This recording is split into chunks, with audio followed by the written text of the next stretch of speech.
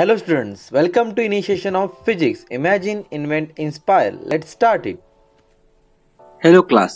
Last class में हमने conical pendulum के सारे कंसेप्ट क्लियर कर चुके हैं। वहां पे हमने डेरिवेशन निकाला था टाइम पीरियड के लिए, साथ साथ हमने टाइम का भी डेरिवेशन निकाला, टाइम पीरियड का निकाला था, और उसके बाद हमने उसके साथ साथ हमने टेंशन का भी डेरिवेशन निकाला था। अगर आपने वो लेक्चर नहीं देखा होगा तो प्लीज बैक जाके वो प्लेलिस्ट में जाके मेरा वो लेक्चर जरूर देखिएगा। आज हम पढ़ने वाले हैं वर्टिकल सर्कुलर मोशन के बारे में। ये जो पॉइंट है ना डियर स्टूडेंट्स, ये पॉइंट बहुत ज्यादा इंपॉर्टेंट है। Vertical circular motion in circular motion, rotational dynamics का सबसे इंपॉर्टेंट पॉइंट जो सर्कुलर मोशन में आने वाला है वर्टिकल सर्कुलर मोशन आने वाला है। क्यों? इसके जो कंसेप्ट है, जो जिसकी जो क्रिटिकलनेस इन दी सर्कुलर मोशन है, वर्टिकल सर्कुलर मोशन की जो क्रिटिकलनेस है वो भी हम यहाँ पे देखने वाले हैं। अब किस तरह से वर्टिकल सर्कुलेशन परफॉर्म करता है उसके बारे में हम देखेंगे।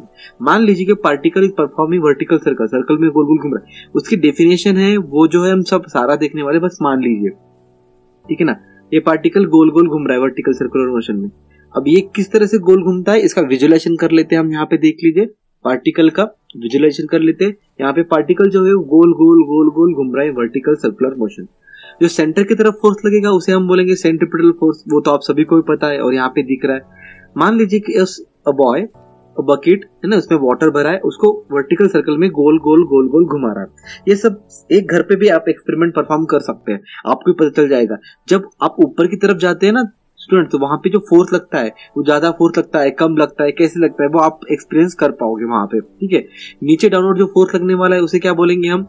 वेट, उसका मास, या फिर एफजी भी यहाँ पे नोटेशन दिया है, एफजी आपकी मर्जी जो भी दे सकते हैं, आपकी कोई प्रॉब्लम नहीं है। अब ये एफजी है ना, एफजी यहाँ का इसका जानना थोड़ा जरूरी है यहाँ पे एफजी के बारे में। अब एफजी के बारे में जानना क्यों जरूरी है? देखिए यहाँ पे एफजी मीन्स वेट, ठीक है ना। एफजी मीन्स क्या? वेट है। तो वेट जो रहता है ना डिस्टेंस, क्या रहता है? एम इंटू जी। अब ये जी क्या है? जी यानी क्या है? Acceleration due to gravity. क्या है जी? Acceleration due to gravity. और ये इसके बारे में आपको पता ही होगा कि एक्सेलरेशन ड्यू टू ग्रेविटी क्या होती है और कैसा रहता है। हम तो इसको मानने के लिए कितना मानते हैं? 9.8 मीटर पर सेकंड स्क्वायर मानते हैं कि सारे पृथ्वी के सरफेस पर इतना ही है। बट इसकी एक प्रॉपर्टी भी है कि हाइट और डेप्थ से प्रॉपर्टी, ठीक है, हाइट से एक प्रॉपर्टी बन जाती है और एक डेप्थ से एक प्रॉपर्टी बन जाती है कि डेप्थ पे कैसे होता है और वो हाइट पे कैसे होता है, राइट। तो पता है आपको कि हाइट जैसे जैसे बढ़ती है ना स्टूडेंट, वैसे वैसे जी क्या हो जाता है? कम हो जाता है। डेप्थ जैसे जैसे बढ़ती है वैसे वैसे जी भी क्या हो जाता है? कम हो जाता है। अब देखिए यहाँ पे वो कंसेप्ट यहाँ पे हम कैसे यूज करेंगे। अब ये मान लीजिए कि सरफेस ऑफ अर्थ है, उसको यहाँ सरफेस ऑफ अर्थ से इतना ऊपर हमने उठा लिया, इतना यहाँ तक, ठीक है। ये रेडियस है यहाँ तक, तो कितने हो जाएगी? रेडियस हो जाएगी उसकी, और उसके बाद ये उसकी जो हाइट है ऊपर उठी वाली वो हाइट बन जाएगी। मतलब ये इतना ऊपर उठा हुआ है और हमें पता है कि जब भी पार्टिकल ऊपर जाएगा ना, हाइट बढ़ती जाएगी तो उसकी जी क्या होती जाएगी? कम होती जाएगी। मान लीजिए मैंने यहाँ पे कुछ पॉइंट ले लिया, हमने सपोज कर लिया कि हमने यहाँ पे पॉइंट ले लिए कुछ अपर मोर, हमने पॉइंट ले लिया ए, यहाँ पे ले लिया बी, और या सेंटर के सी ले लिया, और यहाँ पे हमने ले लिया डी। हमने पॉइंट ले लिए कुछ। अभी देखते हैं यहाँ पे बी सबसे नीचे, मतलब अर्थ के पास है, सबसे अर्थ सरफेस के पास है। डी और सी जो है ना थोड़ा ऊपर है, बी से भी क्या है वो ऊपर है, राइट। और ए सबसे ऊपर है। मतलब अगर आप थोड़ा लॉजिक लगाएंगे यहाँ पे तो मुझे बताइए कि सबसे कम ग्रेविटी कहाँ पे लगेगी और सबसे ज्यादा ग्रेविटी कहाँ पे लगेगी। सिंपल सोचने वाली बात है, आपको बस सोचना ही है यहाँ पे कब लगे। तो हमें पता है कि जैसे जैसे हाइट बढ़ेगी ना वैसे वैसे जी क्या होगा? कम होगा। मतलब जी जो सबसे ज्यादा है वो बी पॉइंट पे होगा, मतलब जी यहाँ पे मैक्सिमम लगने वाला है, और यहाँ पे थोड़ा कम लगेगा और सबसे कम इन यहाँ पे लगेगा, राइट, ठीक है ना। तो देखिए हम लॉजिक के ऊपर भी हमने अगर थोड़ा देखा, गौर किया, यहाँ पे हमने अगर थोड़ा यहाँ पे कंसंट्रेशन से देखे हम यहाँ पे, तो यहाँ पे पता चल गया कि यहाँ पे जी कम है, राइट, और यहाँ पे जी क्या है? सबसे ज्यादा है। तो मान लीजिए कि जी यहाँ पे सबसे ज्यादा है और जी यहाँ पे सबसे कम है, मान लिया हमने, या फिर हम लॉजिक से हम इसको डिराइव भी कर लिया। अब यहाँ पे अगर हमने रस्सी से उस बॉब को अगर हम गोल गोल घुमा रहे, वर्टिकल सर्कुलर मोशन परफॉर्म कर रहे, तो ये जो टेंशन लगेगा ना स्ट्रिंग में, कैसे लगेगा टेंशन बताइए मुझे। और इस स्ट्रिंग में भी जो टेंशन लगेगा वो कैसे लगेगा? यहाँ पे टेंशन क्या होगा? मैक्सिमम होगा। क्यों मैक्सिमम होगा? क्योंकि यहाँ पे जी मैक्सिमम है। ये जी क्या करेगा? उसे नीचे खींचेगा, डाउनवर्ड खींचेगा, और डाउनवर्ड उसको खींचने की वजह से यहाँ पे टेंशन भी क्या लगेगा? ज्यादा लगेगा, और यहाँ पे जी क्या है, कम है, तो जी क्या करेगा, उसे कम लगने की वजह से यहाँ पे टेंशन भी क्या हो जाएगा, मिनिमम हो जाएगा। ये लॉजिक वाली बात है, इसे हम डिराइव भी करने वाले, अच्छे से एक्सप्लेन करने वाले, उसका टेंशन आप मत लीजिएगा। बस यहाँ पे देखिए किस तरह से हम इसको कंसेप्चुअली पढ़ रहे हैं, ठीक है ना, जी की वजह से। अब मुझे एक डाउट आ गया मुझे कि हमने ये क्यों हॉरिजॉन्टल सर्कुलर मोशन में नहीं पढ़ा, क्यों हमने कोनिकल पेंडुलम में नहीं पढ़ा। पढ़ना चाहिए था ना, जी का जो इफेक्ट है वो यही क्यों पढ़ रहे, यहाँ पे क्यों आया, इसने यहाँ पे आने की जरूरत क्यों की है, क्योंकि वर्टिकल सर्कुलर मोशन में जो है वो हाइट चेंज हो रहा है, बट इन सर्कुलर मोशन, कौन सा circular motion, horizontal circular motion में क्या हो रहा था, जी ऑल पॉइंट पे सेम लग रहा था, क्योंकि वो सरफेस सेम था ना, उसका हाइट कम नहीं था, ज्यादा नहीं था, तो उसकी वजह से जी जो लग रहा था वहां पे क्या लग रहा था, सेम लग रहा था, उनको कोई प्रॉब्लम ही नहीं था किसी पॉइंट पे भी। तो यहाँ पे भी देखिए, और यहाँ पे भी क्या हो जाएगा, कोनिकल पेंडुलम में एप्लीकेशन है ना हॉरिजॉन्टल सर्कुलर मोशन का, तो यहाँ पे भी क्या हो जाएगा, जी सेम ही लग रहा था, कोई प्रॉब्लम ही नहीं है। मतलब अगर हम देखेंगे यहाँ पे वेलोसिटी भी देखेंगे, हम वेलोसिटी टेंजेंशियल रहती है, तो वेलोसिटी टेंजेंशियल कैसे होगी, यहाँ पे जी मिनिमम होने की वजह से यहाँ पे वेलोसिटी भी क्या हो जाएगी, मिनिमम हो जाएगी, और यहाँ पे जी मैक्सिमम होने से यहाँ पे वेलोसिटी क्या हो जाएगी, मैक्सिमम हो जाएगी। सिंपल रिलेशन है। अब यहाँ पे वी मैक्सिमम वेलोसिटी और यहाँ पे मिनिमम वेलोसिटी किसकी वजह से है, जी की वजह से। इसका मतलब हो रहा है कि जी का इन्फ्लुएंस वेलोसिटी पे आ रहा है, बट यहाँ पे जी का इन्फ्लुएंस है क्या, नहीं है। क्यों नहीं है, क्योंकि यहाँ पे ऑल द सरफेस पे क्या हो रहा था, सेम लग रहा था फोर्स, कोई अलग नहीं, कोई कुछ हाइट चेंज नहीं हो रही, वहां पे कुछ नहीं हो रहा है। सिंपल कंसेप्ट वाली बात है, आपको यहाँ पे कुछ रॉकेट साइंस लगाने की बात नहीं है, बस आपको सोचना ही है। थोड़ी देर तक है सोचा हमने, चलो ये सेम था इसलिए जी नहीं लगा, यहाँ पे सेम नहीं था, यहाँ पे जी लग गया। तो जी क्यों लगा, क्योंकि हाइट बढ़ रही थी। तो यहाँ पे देख लेते कि हाइट की वजह से ये जो बढ़ रहा है और कम हो रहा है, तो इसका मतलब ये हुआ कि इन वर्टिकल सर्कुलर मोशन जो ये परफॉर्म कर रहा था पार्टिकल इस तरह से गोल गोल गोल गोल गोल, तो यहाँ पे भी सेंट्रीपिटल फोर्स तो लग ही रहा है, उसके साथ साथ ग्रेविटेशनल फोर्स भी यहाँ पे क्या हो रहा है, लग रहा है। इसका मतलब ये हुआ यहाँ पे ग्रेविटी का इन्फ्लुएंस आने वाला है। क्या होने वाला है, ग्रेविटी आने वाली है। तो ग्रेविटी यहाँ पे सबसे इंपॉर्टेंट है, तो इसलिए हमने यहाँ पे ग्रेविटी को देख लिया।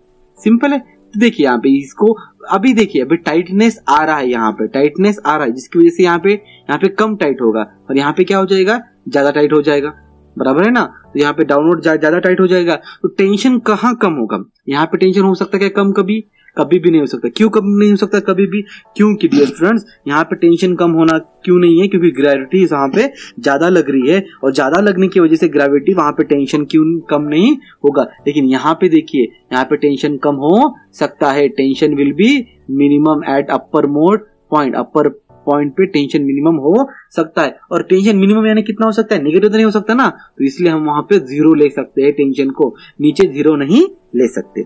अब ये ग्रेविटी का इन्फ्लुएंस आने की वजह से यहाँ से पार्टिकल गोल घूम रहा है, राइट, यहाँ पे वेलोसिटी मिल रही है। अब ये वेलोसिटी के साथ साथ हाइट भी कम कर रहा है ना, हाइट भी आ रही है उसकी, तो इसलिए यहाँ पे 2 एनर्जी आएंगे, एक आएंगी काइनेटिक एनर्जी डियर स्टूडेंट, और साथ ही साथ आ जाएगी पोटेंशियल एनर्जी, राइट। ये 2 एनर्जी आएंगी, क्यों आएंगी, क्योंकि काइनेटिक एनर्जी क्यों आती है, वेलोसिटी की वजह से आती है, और हाइट चेंज होने की वजह से कौन आता है, यहाँ पे हाइट चेंज होने से कौन आता है, पोटेंशियल एनर्जी आता है। इसको हमने कंसेप्चुअली देखा कि कौन कौन सी एनर्जी आने वाली है और यहाँ पे क्या होने वाला है। तो यहाँ पे जो ग्रेविटी है ना, ग्रेविटी उसका सबसे ज्यादा इंपॉर्टेंस वर्टिकल सर्कुलर मोशन में, इसलिए वो थोड़ा ट्रिकी बन जाता है, इसलिए वो थोड़ा है ना कंफ्यूजिंग बन जाता है कि क्यों यहाँ पे ऐसे क्यों आया, क्यों यहाँ पे डेरिवेशन थोड़ा लेंदी बन जाता है, वो सिंपल था वहां पे। तो यहाँ पे देखिए कि हम यहाँ पे किस तरह से शुरुआत करने वाले हैं। तो यहाँ पे शुरुआत जो करेंगे ना, यहाँ से शुरुआत करेंगे हम, फिर यहाँ से जाएंगे मिडल पॉइंट पे और उसके साथ साथ हम जाएंगे बॉटम पॉइंट पे। तो डियर स्टूडेंट्स, इसको हम 2 पार्ट पे डिवाइड करते हैं। Vertical circular motion is divided into 2 parts, categorised into 2 part. Why categorised in 2 part, because of the gravity. Gravity का जो इन्फ्लुएंस हमने देखा था उसकी वजह से इसको हमने क्या करते हैं, 2 पार्ट में इसको डिवाइड करते हैं। अब जो ग्रेविटी है ना डिस्ट्रोनर, एक फुल्ली कंट्रोल होता है और दूसरा जो होता है कि not fully control by the gravity. मतलब यहाँ पे ग्रेविटी का इन्फ्लुएंस है ना थोड़ा कम होगा और यहाँ पे ग्रेविटी का इन्फ्लुएंस क्या होगा, यहाँ पे ज्यादा होगा। अब किस तरह से ज्यादा होगा और कम होगा वो देख लेते। चल मान लीजिए कि टेबल फैन है हमारे पास, ठीक है। टेबल फैन आप सभी को पता है टेबल फैन क्या है, ठीक है। टेबल फैन जो है ना वो मोटर लगी होती है यहाँ पे। अब बिकॉज ऑफ एक्सटर्नल फोर्स, यहाँ पे एक्सटर्नल फोर्स मोटर का जो लग रहा है वो उसकी वजह से टेबल फैन क्या करता है, रोटेट करता है, गोल गोल गोल गोल घूमता है। क्या यहाँ पे ग्रेविटी नहीं लग रही है, ग्रेविटी लग रही है यहाँ पे, और ग्रेविटी लग भी रही है। बिकॉज ऑफ ग्रेविटी घूम रहा है क्या, ये नहीं, ये बिकॉज ऑफ एक्सटर्नल फोर्स घूम रहा है। जो एक्सटर्नल फोर्स लग रहा है ना यहाँ पे इसके ऊपर, जो एक्सटर्नल फोर्स लग रहा है, मोटर का जो एक्सटर्नल फोर्स लग रहा है, उसकी वजह से टेबल फैन गोल गोल घूम रहा है। राइट। तो यहाँ पे क्या हुआ, ग्रेविटी का जो इन्फ्लुएंस है ना, ग्रेविटी जो यहाँ पे जो लगने वाली ग्रेविटी है ना, इसकी ग्रेविटी का इन्फ्लुएंस कैसे यहाँ पे मिनिमम है। कैसा है, मिनिमम है। अभी लेते हैं हम फ्लाईव्हील। फ्लाईव्हील यानी क्या होता है कि एक बड़ा गोलाकार मास का बना हुआ होता है जहां पे वेट ज्यादा रहता है, और बिकॉज ऑफ वेट ना ये गोल गोल घूमता है। बिकॉज ऑफ वेट की वजह से ये क्या होता है, गोल गोल घूमता है। अब बिकॉज ऑफ वेट की वजह से गोल गोल घूमता है, तो वेट में क्या आता है, mg, और यहाँ पे g मतलब क्या है, ग्रेविटी। तो ग्रेविटी की वजह से ये गोल गोल घूमता है। That's why it's important to flywheel कि उसकी जो मास है, उसका जो मास है यहाँ पे इंपॉर्टेंस उसको मिला है। उसका मास की वजह से ये क्या होता है, गोल गोल घूमता है। ठीक है। वर्टिकल सर्कुलर मोशन जो ओनली बाय ग्रेविटी के ना, इन दिस केस क्या होता है कि इनिशियली द नेसेसरी एनर्जी यहाँ पे जो रहती है वो एट लोएस्ट पॉइंट पे रहती है। कहाँ पे रहती है, जो इनिशियल एनर्जी वहां पे लोएस्ट पॉइंट पे रहती है, और जब स्टार्ट होता है तो गोल गोल घूमते हुए बिकॉज ऑफ वेट की वजह से वो गोल गोल घूमता है। इसका प्रैक्टिकल एग्जांपल आप यूट्यूब पे भी देख सकते हैं। वहां पे फ्लाईव्हील डाल दिया आप, और फ्लाईव्हील हम देख सकते हैं कि बिकॉज ऑफ वेट वो गोल गोल घूमता है। इसको तो देखने की जरूरत नहीं, आपके घर पे भी है। ठीक है। वर्टिकल सर्कुलर मोशन परफॉर्म कर रहा है, और एक्सटर्नल फोर्स जो लग रहा है उसका मोटर का एक्सटर्नल फोर्स यहाँ पे लग रहा है। तो वर्टिकल सर्कुलर मोशन डेफिनेशन जो है वो सिंपल है। हमने बॉब कहां देखा था, हमने बॉब जो देखा था वो कोनिकल पेंडुलम में देखा था। तो क्या है कि बॉब लीजिए जिसका मास बहुत कम होगा, है ना, टाइनी मास मतलब बहुत कम मास है। उसको क्या करना है, एक लॉन्ग फ्लेक्सिबल, कैसे करना है, long flexible massless inextensible string. ये याद रखना आपको जरूरी है। क्या याद रखना जरूरी है यहाँ पे, कि यहाँ पे जो है वो बॉब जो है ना टाइनी मास है, मतलब उसका मास कम है, राइट। साथ साथ क्या है, लॉन्ग है, वो स्ट्रिंग जो है वो लॉन्ग है, फ्लेक्सिबल है, मासलेस है एंड इनएक्सटेंसिबल। ये पॉइंट आपको रिपीटेडली आए हुए है। हमने कोनिकल पेंडुलम में भी देखा था और यहाँ पे भी आपको आए हैं। इसका मतलब ये आपको याद रखना है। ठीक है। ये जो आपको यहाँ पे याद रखना है कि लॉन्ग फ्लेक्सिबल मासलेस स्ट्रिंग अभी वर्टिकल सर्कल में परफॉर्म कर रहा है। That's why it's called as vertical circular motion.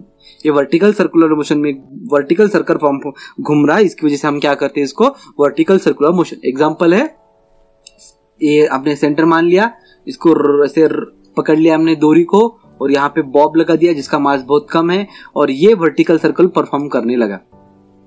ठीक है। इस तरह से ये वर्टिकल सर्कल परफॉर्म करने लगा। अब ये वर्टिकल सर्कल परफॉर्म करने की वजह से इसको क्या बोलेंगे हम, वर्टिकल सर्कुलर मोशन। और vertical circular motion is depend upon the gravity. जहां पे ज्यादा ग्रेविटी का इन्फ्लुएंस हो और जहां पे कम ग्रेविटी का इन्फ्लुएंस हो, उस हिसाब से हम इसको दो पार्ट में कैटेगराइज करते हैं। लास्ट क्लास में कोनिकल पेंडुलम जो देखा था हमने, वहां पे उतना बड़ा डेरिवेशन नहीं था। अब यहाँ पे जो आने वाला डेरिवेशन, बहुत ज्यादा डेरिवेशन आने वाला है। जैसे यहाँ पे हमने देखा था कि काइनेटिक एनर्जी और पोटेंशियल एनर्जी यहाँ पे आने वाली है। क्यों काइनेटिक एनर्जी और पोटेंशियल यहाँ पे आने वाली है डियर स्टूडेंट्स, तो इसको देखना ये इंपॉर्टेंट क्यों है आपको, क्योंकि यहाँ पे जो वर्टिकल सर्कुलर मोशन में परफॉर्म करता है ना बॉब, जो देखिए यहाँ पे ऐसे नीचे आ रहा है ना, यहाँ से नीचे आ रहा है कि नीचे, तो ये जो नीचे आ रहा है ना डियर स्टूडेंट्स, नीचे आ रहा है, ये जो नीचे आने की प्रोसेस है तो वेलोसिटी की वजह से आ रहा है। उसकी वेलोसिटी क्या हो रही है, पोटेंशियल एनर्जी में चेंज हो रहा है, और पोटेंशियल एनर्जी बाद में क्या हो रहा है, वेलोसिटी में चेंज हो रहा है। तो इसकी वजह से यहाँ पे जो है ना डियर स्टूडेंट, यहाँ पे हम दो काइनेटिक एनर्जी और पोटेंशियल एनर्जी लेना जरूरी है। जब हम इसके बारे में देखेंगे अभी, तो तब हम देखेंगे, तो हम इसके यहाँ पे कंजर्वेशन ऑफ एनर्जी लगाएंगे। कंजर्वेशन ऑफ एनर्जी लगाएंगे। तो कंजर्वेशन ऑफ एनर्जी मतलब क्या, कंजर्वेशन ऑफ एनर्जी, ठीक है। कंजर्वेशन ऑफ एनर्जी क्या होता है कि टोटल एनर्जी जो रहती है ना, टोटल एनर्जी वो क्या रहती है, कांस्टेंट। क्या रहती है, टोटल एनर्जी क्या रहती है, कांस्टेंट। इसको हम डिटेलिंग देखने वाले, साथ साथ पूरा जो हमारा नेक्स्ट क्लास होगा। बस यहाँ पे हमने बस यही देखा है कि वर्टिकल सर्कुलर मोशन जो रहती है वो ग्रेविटी पे डिपेंडेंट क्यों है, इन्फ्लुएंस ऑफ ग्रेविटी यहाँ पे ज्यादा क्यों है।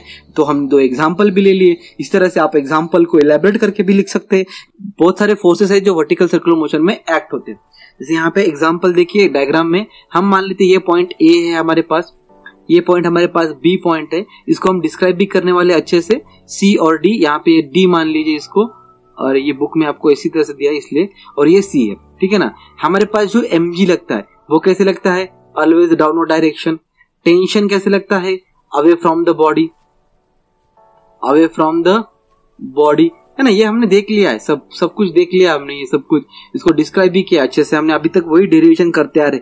फिजिक्स में कुछ ज्यादा नया नहीं आता है, वही रिपीट होता है। बस आपको एक बार समझना चाहिए किस तरह से होता है। अभी हमने देखा था कि किस तरह से टेंशन जो है ना डियर स्टूडेंट, वो मैक्सिमम नीचे रहता है। यहाँ पे देखिए न्यूमेरिकल के फॉर्म में भी यहाँ पे प्लस साइन आ गया, तो इसलिए यहाँ पे टेंशन जो हो गया वो मैक्सिमम हो गया। और यहाँ पे न्यूमेरिकल फॉर्म में जो माइनस की वजह से यहाँ पे टेंशन क्या हुआ, मिनिमम हुआ। ठीक है, तो हम यहाँ पे देखने वाले टेंशन मिनिमम। अब टेंशन मिनिमम कितना मिनिमम हो सकता है, तो मिनिमम मतलब 0 हो सकता है, उससे ज्यादा उससे कम नहीं हो सकता। टेंशन कितना हो सकता है यहाँ पे 0, इससे तो कम नहीं होने वाला है। ठीक है, कितना भी होगा तो कितना होगा, टेंशन 0, ज्यादा से ज्यादा 0 होगा। ठीक है ना। तो हम जब डिस्क्राइब करेंगे, जब यहाँ पे हमको डायग्राम को समझ के आगे बढ़ना है, क्योंकि डायग्राम हमें हेल्प करती है किस तरह से डेरिवेशन, हमको उस डेरिवेशन को सॉल्व करना है। ठीक है डियर स्टूडेंट्स, यहाँ पे देखिए अभी क्या होता है कि ए पॉइंट और बी पॉइंट में हम थोड़ा सिमिलरिटीज देखते हैं। ठीक है ना। यहाँ पे क्या होता है कि mg नीचे लग रहा है, यहाँ पे भी mg नीचे लग रहा है, टेंशन नीचे लग रहा है, यहाँ पे टेंशन ऊपर लग रहा है, सेंट्रीपिटल फोर्स यहाँ पे नीचे लग रहा है, यहाँ पे सेंट्रीपिटल फोर्स ऊपर लग रहा है ना। 2 पॉइंट पे यहाँ पे देखिए सेंट्रीपिटल फोर्स ऊपर, यहाँ पे सेंट्रीपिटल टुवर्ड्स द सेंटर यहाँ पे नीचे लग रहा है। तो यहाँ पे क्या हो रहा है, उसकी वजह से जब हम ए पॉइंट की देखेंगे ना डियर स्टूडेंट, तो ए पॉइंट को जो फोर्सेस है सारे नीचे है, ऊपर एक भी फोर्स नहीं है ना, ऊपर एक भी फोर्स। तो उसकी वजह से इसको लेके हमको सॉल्व करने में आसानी हो जाएगी और इसको हम अच्छे से सॉल्व कर सकते हैं। तो हम जब स्टार्ट करेंगे डेरिवेशन, तो पॉइंट ए से स्टार्ट करेंगे और हम जाएंगे सी की तरफ, और सी से फिर जाएंगे बी की तरफ। तो हम ये वेव पाथ करेंगे और यहाँ पे 2 एनर्जी आएंगे, वो आएंगे काइनेटिक एनर्जी और पोटेंशियल एनर्जी। तो क्यों kinetic energy and potential energy यहाँ पे इंपॉर्टेंट है, वो आपको देखना जरूरी है। क्योंकि देखिए यहाँ पे जो वेलोसिटी जब यहाँ से ए से मूव करेगा, पार्टिकल ए से जब मूव करेगा ना डियर स्टूडेंट, तो वेलोसिटी के साथ मूव करेगा, और यहाँ पे वेलोसिटी मिनिमम है और वो वेलोसिटी नीचे नीचे वो वेलोसिटी गेन करेगा।